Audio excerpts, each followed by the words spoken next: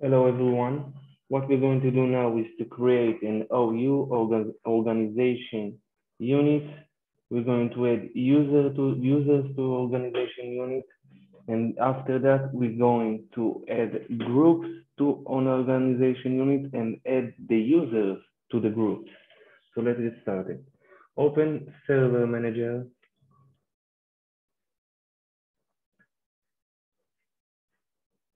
Tools, Active Directory users and computers. Go to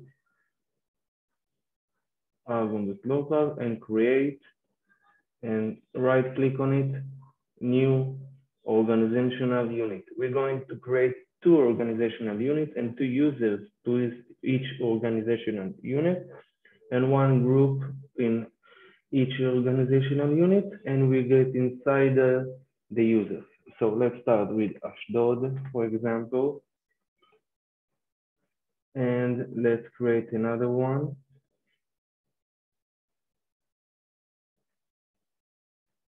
Let's add Petah. All right, let's click on OK. Now let's go to Ashdod and click double and right click on an empty spot and create a user. Let's say Argon tool, Argon tool. Let's provide this to user logo name. Next, create a password. And password never expired. Next, finish. Let's create another one. Argon thief, Argon thief.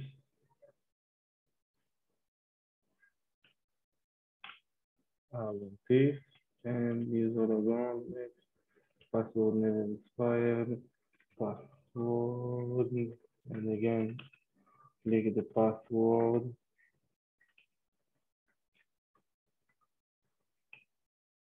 Finish. Now we have two. Let's go to Petah Tikva and create two users. Argon shine. Let's take it to the logon. Password never expired. Password. And okay. Let's create the last one. And we're going to call him Argon.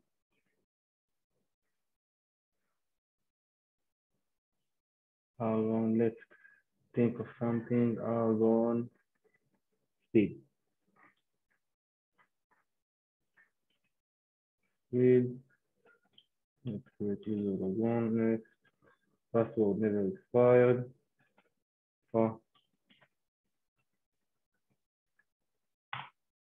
Finish. Now we create, like we see, two users in Ashdod, Argon tools and Argon thief, and two users in Petah Tikva, Argon shine and Argon speed. Let's create a group. So let's click on new users, new group, and group name will be Argon T. So we're gonna keep it on global security. Distribution is for mail, so we need to set up in the security. Okay. Now we have the group. Right click on the group and properties. Members on this in this group, we can just click add and do Argon T, and it will be Argon thief, and add Argon T, and it will be Argon tool. So let's click apply. Okay, let's create the same thing in Petah Tikva. New group Argon S and click OK. Let's click right click, properties, members, add Argon S, and we can see Argon shine, Argon S, and we can see Argon speed. Let's click apply and OK. That's we create two OU organizational units, and we create two groups to each organization, and we create two users that we get in the groups in the particular group of the OU. Now we can also, what we can do is to create Argon T members of. That means that Argon T is going to be members of domain users and domain administrator, domain admin. Let's click on apply and okay.